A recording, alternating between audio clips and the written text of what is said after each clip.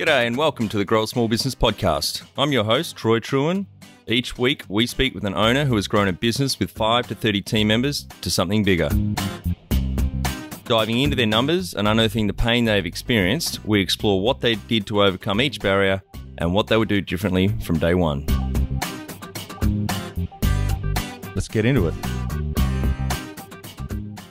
Well, Celi, thanks so much for making the time to catch up. Like I was saying, I think you're an ideal guest for this podcast, given your focus is primarily on helping businesses grow. But why don't I start off by throwing it over to you to give us a little bit of a brief introduction into who you are and what you do. Tell us a bit more about yourself.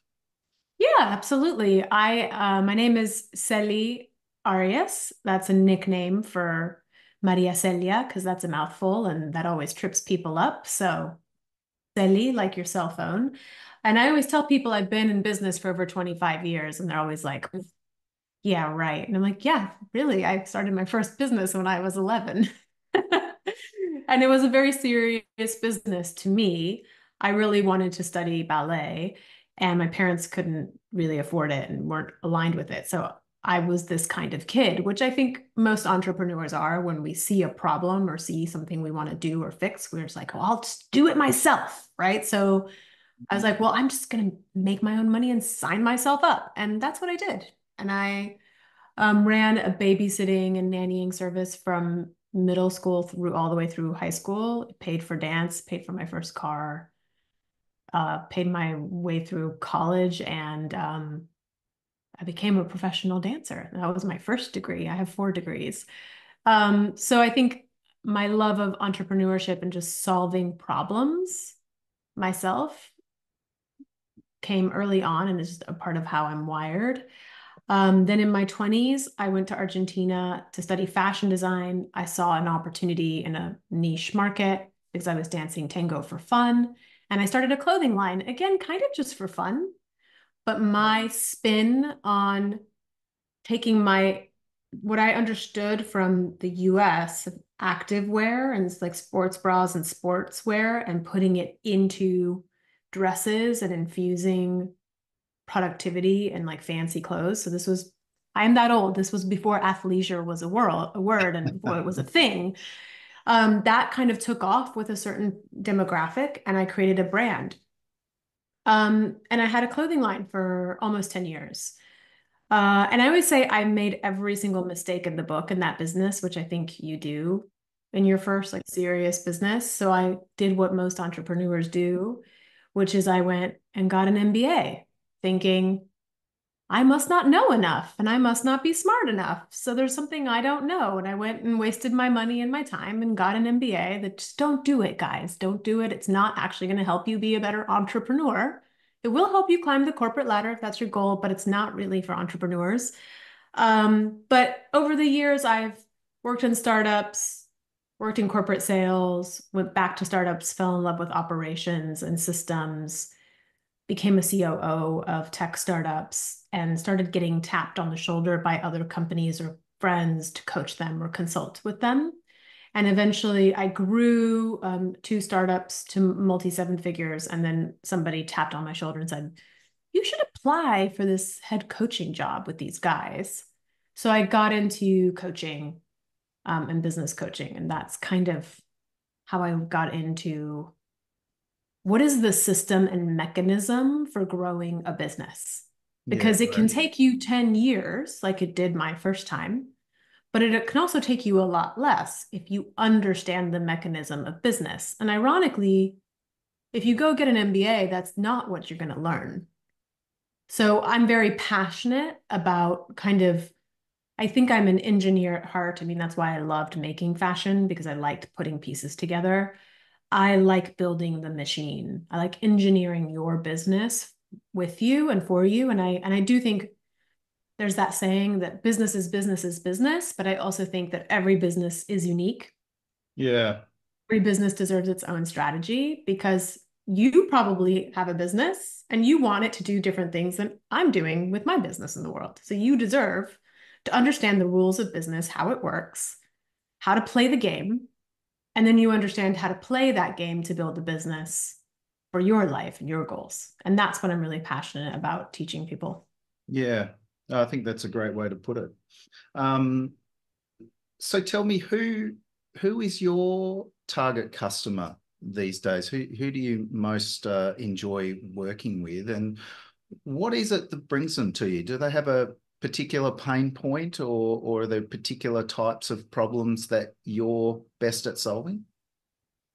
Yeah, I think I wish this wasn't true, but there's a particular problem that I'm good at solving. I wish it wasn't this problem, but kind of like Right. when I started my fashion line, I was 23 and I thought I was going to make super cool clothes for the cool kids. And I thought I was going to be dressing the 23 to 27-year-olds.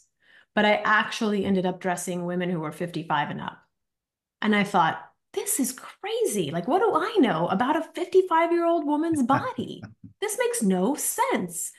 But I had engineered clothes to fit their bodies to be flattering because I had body issues and they're the ones with money, right? Good So point. much like in business, I realized that the problem I help, I wish I wasn't the truth, but I'm really good at the frustrated six-figure person.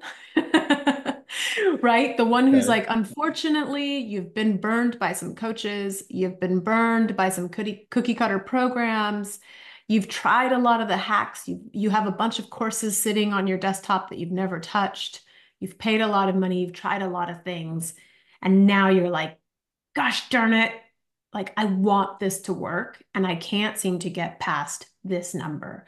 So when you're at that place of like, am I just relegated to being at 300K, 500K forever? Am I just stuck there? Is that just the business I've built? That's my sweet spot.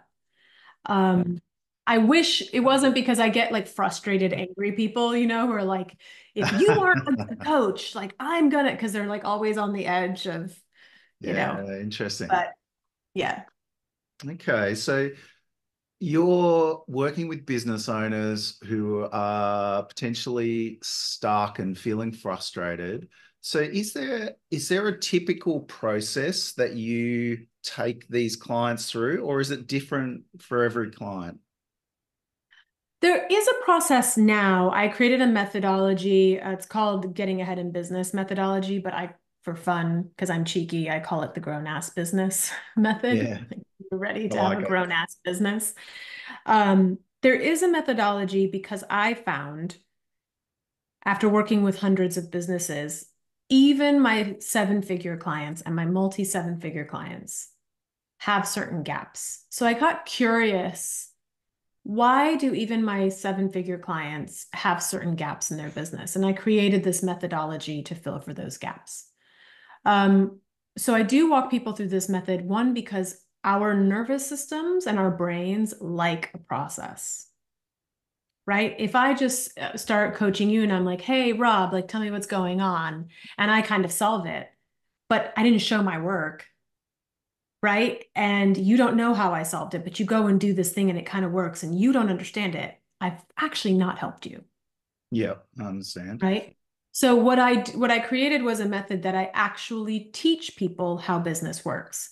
So the way I always talk about I think about it like this, like you wouldn't go onto a soccer field or a football field if you are from South America and expect to play like Messi, right? You Unfortunately. wouldn't.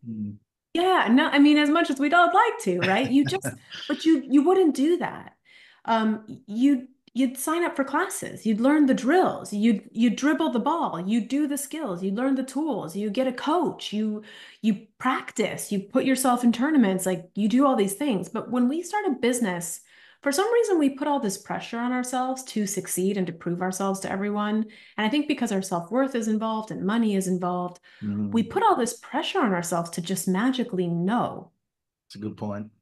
what are the mechanics of business and how does a business grow and how does it work. So that's why we are so susceptible to a lot of the shiny object, like,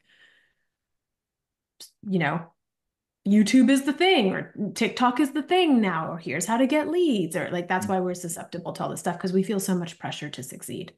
So I teach a methodology which is all about understanding that what got you to your 200K or 300K, that invisible ceiling that you're feeling, what got you there is your strengths, leaning into your strengths, right? You have a particular skill.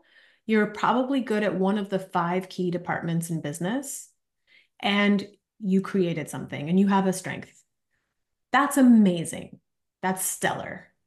What gets you past that invisible ceiling, because it is invisible, is actually now opening up the blinders and learning the other departments of business that you need to have a full ecosystem of business, if you will. So the way I create a visual for this so that we can understand what I'm talking about is, imagine that your business is run by 5 heads of department. Even if you don't have those 5 people, hopefully you have a CEO and they have particular responsibilities. Hopefully you have a COO. They have very specific responsibilities and duties. Hopefully you have a CFO, a CMO, and a CRO. Chief Revenue Officer, I consider like head of sales, right? Each of these are departments that have very, very key responsibilities and metrics.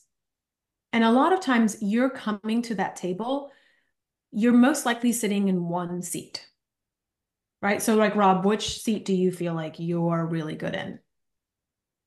Well, personally, I've probably always had a bias towards the operations. Yeah, me too. So as an operations person, do you find it difficult to sometimes let go of fixing the systems and building the systems and having to get out of that seat and be the CEO? Correct. Yeah. Yeah, right. I'm a COO too. I was a COO for many years and I love it. And being the leader and the visionary and letting go and letting things be imperfect is not my strength, Mm. right? So that's what I do, is actually teach people I don't think you need to be an expert at all of them. I think you need to understand them as systems and what are the key responsibilities. If you had a COO, if you had a CFO, what numbers do they own? What do they understand about numbers? What are the key numbers that they own and they're reporting to you every week? And I've built a methodology that teaches you all of that. And I have software that kind of walks you through all of that. So you start to run your business as not just maybe just the COO. A lot of people are really good at marketing, right? They think that they're just going to grow their business by doing more marketing, more ads, more cool content, right? But it's like, if you don't have the other departments built, we all know what happens. You might grow to a certain point, but then it all crumbles because there's no foundation underneath any of that, right? So that is the method, is like, how do we build out that table? Well, without overwhelming you and burning you out and making you hate your life, right? So each seat, it's like, what are the minimum viable things that each seat really owns and understands? And then you have yourself a full grown-ass business.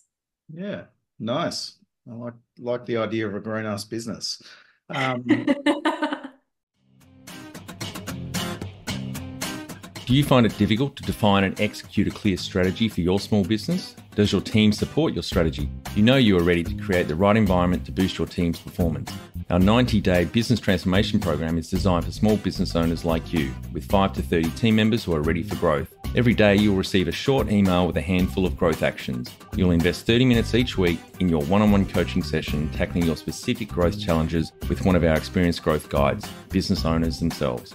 Boost your confidence, your team's performance, and grow your small business with ease with our business transformation program at growsmallbusiness.com. Can you give us a bit of a case study of maybe 1 or 2 clients that you've worked with, and I guess bring that to life a little bit? What does it look like when clients are working with you? Yeah. So I'll give you an example of a physical product client first, and then a service-based client, Beautiful. so we can see what are some scenarios. So let's say physical product client, she actually has a brand called Cannibal. She has a part-time job because she hasn't been able to get this physical product to go beyond a certain point. She's doing a lot of the fulfillment herself. It's very specific. She has some growth opportunities, but she's shied away from even certain conversations and partnerships because she doesn't understand the numbers of her business well enough to even have these conversations. So she came to me actually saying, this is my last straw. I'm thinking of shutting down. And she actually asked this on a group call, and it was a beautiful moment where she's like, when is it okay to throw in the towel? Wow, I powerful said, question. super powerful, and I was like, oh, thank you so much. I think everyone needs to hear this. And I think every entrepreneur thinks this and doesn't ask it out loud. So thank you for asking this. And I said, let's make a deal. With everything that I'm teaching you to think through, now that you know all these pieces, give yourself a year. You still hate it, still not working. You give yourself a deadline, you give yourself a timeline, and then you let yourself throw in the towel. But what was interesting about her case was I got her to understand pricing strategy, profitability of products. So what was the pricing strategy around each product? Which product had a really low margin that she could remove from her offerings? So we changed her pricing, we changed her products. She started to understand her cash flow. She understood the margins on her pricing. She understood that packaging in the US was one of the most expensive things. So basically, I got this super creative person who's intuitive. This product is for animals. She's, you know, wasn't having a lead flow problem necessarily. She just didn't understand the business mechanics of pricing and numbers. Once she understood the numbers, again, this company from Asia reached out to her right after my course, and they were like, we want to have a conversation again about manufacturing your product in Asia. And she was like, okay, I'm ready for the conversation. And she came back and told me, she said, I was in this meeting with all these Japanese men who tried to, in the past, treat me like I didn't know anything about business. But this time I was able to sit at the table and go, no, no, no, these are my margins. I know it's super valuable. I know these are my margins if I just do the packaging here. Like, she owned the conversation. She's now quit her part-time job.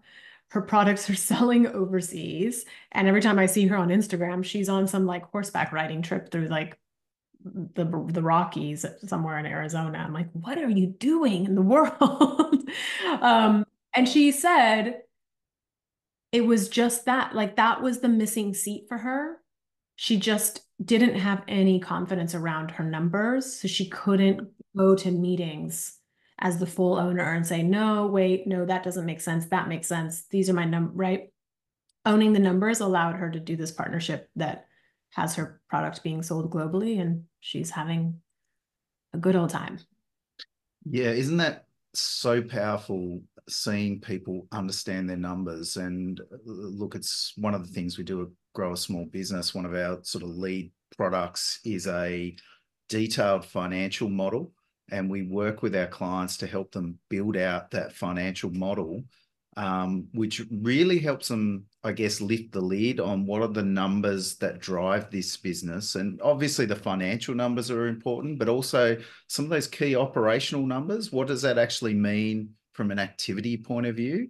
Yeah. So it's so interesting hearing you talk about the impact that can have on a client, and the confidence it can give them to have better conversations when they really understand, what are the numbers that are driving this business and why is that important to me? So no, I appreciate that. Yeah, I always say to my clients when we go through this methodology, I always say, look, there is going to be some lessons and exercises and some of the tools we use in the software that you're going to roll your eyes at me and you're going to say, ugh, I know this.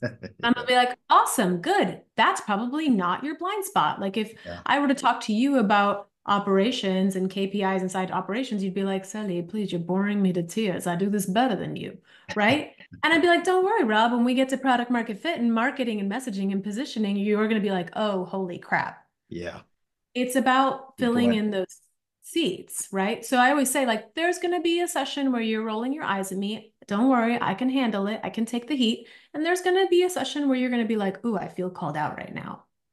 And that's what it means to run a whole business, Yeah. right? Yeah. Is that if we're willing to have that awareness and we're willing to go, oh, yeah, I suck at that. And if I want to get past this 300K mark or this 500K mark, I got to be willing to look at that, because I may not have the budget yet to hire a high-end person for that seat. Another case study, this is like one of my, I have a lot of service provider clients that I just love.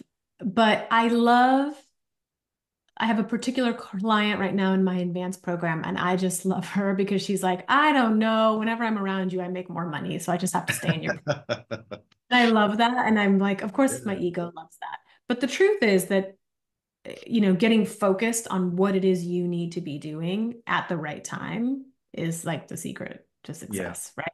So she is, what I find ironic about her is that she is a rev ops consulting agency.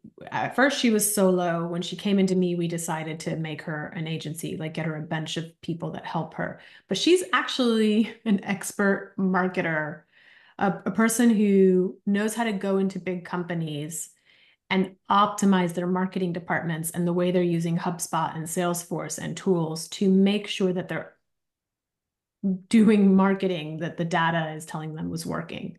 So Okay, she great. actually understands marketing in a way that makes people more money. So like bigger companies who the marketing departments, their problem is always they have to prove their ROI, and it's really hard to prove their ROI to a CEO. She helps marketing departments do that. So let's say Great. that. Here's why it's ironic. When she did my program, when we got to the marketing segment, she had this big light bulb moment where she's like, oh my God, I'm not doing any of this most basic stuff for myself in my own business.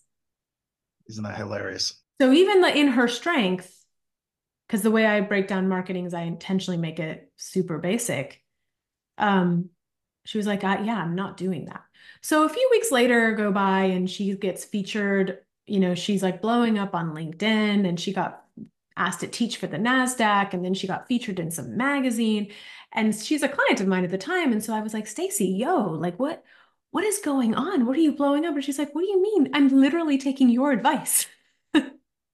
I went Right. all in on one channel and we did the messaging work, we did the positioning work, we did the product market fit work, and I'm going super all in on my one messaging and my one channel and being super consistent in one place. And yeah, people are like asking me how I blew up on LinkedIn. And she was like, I just got laser focused and did what you said to do. And that was like a big blow to me because I was like, what are you doing over there? How are you getting all this attention? She's like, I literally took your advice. Yeah, wow. Um, so sometimes it's just when we are very smart and very skilled, we're just doing a lot and doing too much, and we're not actually focusing in on the strategy that's going to move us forward.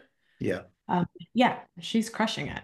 Yeah, We fantastic. also changed her pricing structure and her business model structure, but her just going all in on one channel. She's also a mom of toddlers, so she's busy. So Yeah, she got laser focused, and she's laser like focus. Yeah. she tripled her revenue this year Right. from last year. Yeah. Fantastic. So if there's one thing that our listeners should take away from this conversation, what would you suggest that is? One thing. That's the funny. So this is I why I call warned you my about this newsletter. question. It's why I name my newsletter just one thing, because there's never just one. Correct. But the one thing is you have to understand that growth happens in a specific order, right? You don't walk out onto the field like Messi. You don't walk onto the basketball court like Jordan. Like they worked to get there. So growth happens in order. And a lot of times you're slowing down the potential of your growth because you're focused on the wrong things. So Great point. easier said than done. So one of the things that you can do, what's an actionable, because I'm an action person, is when you are thinking about something a lot or obsessing about something a lot, ask yourself, is this the right problem to focus on right now?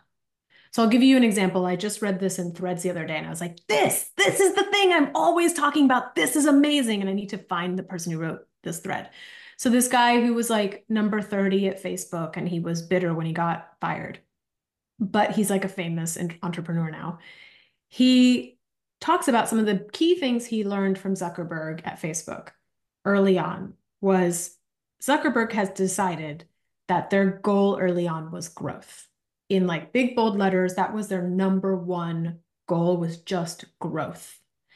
So they would have these team meetings, all the high ups executives, and people would be like, oh my God, we're not profitable. We're not profitable. We're losing money. We're not making money. And they'd be like, we need to make some product, really. We need to make a game or make some product or do something to like be profitable, to show profitability. This is early on, first few years, right? And he was like, one question, does it get us to the goal of growth? What he meant by growth was more people, right? Yeah. Audience size. He wanted more users before turning on the revenue knob, right? And people would be like, oh my God, what's wrong with you, dude? We're not profitable. Aren't you hearing us? And he was like, remember, number one goal, growth. Does it get us growth? And I'm not a fan of Zuckerberg, but once I heard this story, I was like, I have a little more respect for you, because that kind of discipline as an entrepreneur, especially when you have a lot of people telling you, you need to be doing this and you need to be doing that. You have a lot of voices in your head and people in your ear. It's hard to say, we have one goal. Does that thing you're worried about right now, if we were to do that, does it get us to growth? So and I think that's a really good illustration of, we might start a Monday going, okay, this week I'm gonna, and by Thursday, we're doing 5 other things that are completely irrelevant to this quarter's goal or focus, right? Yeah. And I think that's the thing, is like, is the thing you're obsessing about right now, you saw somebody blow up on TikTok, so you're like, shoot, I gotta go viral. Wait. Is going viral and figuring that problem out, does that tie back to your 7-figure goal that you're trying to hit this year, or whatever the thing is? Because a lot of times we get distracted by the wrong problem. Yeah, I think that's a really good point. And it's common with a lot of business owners and entrepreneurs that we see something shiny and we want to jump over to that shiny thing, but it's not always going to move the needle when it comes to some of those key metrics or drivers as to what's going to make our business successful. So so totally. Tell me if this conversation has resonated with our audience, what's the best way to reach out to you or find out a bit more about the work that you do? Well, if you want to just talk to me directly, I'm on all my socials. It's me. There's no like team behind it. So if you ever want to chat with me, you can find me on social media at Celi Grows Business. So CELI Grows Business on Instagram or TikTok or YouTube. Or you can like check out my website, which is obviously called Grown Ass Business. Awesome. No, I appreciate it. Well, Celi, thank you so much for your time. That was awesome, and like I say, very relevant to the audience that we're speaking to. So thanks again. Yeah, I'm so glad. Thanks for having me. Want to help other small business owners improve their business? There's one quick thing you can do, which is jump over to iTunes and leave a review. Or if you don't have an account, follow us on Spotify.